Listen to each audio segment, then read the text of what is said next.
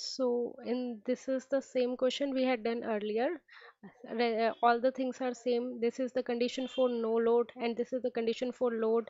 But in the previous question flux is constant and in this question they said flux weakens by 3%. So that means phi2 is equal to 0.9751. So we need to just change in this one only. Phi2 is equal to 0.79751 and 2 we need to calculate it.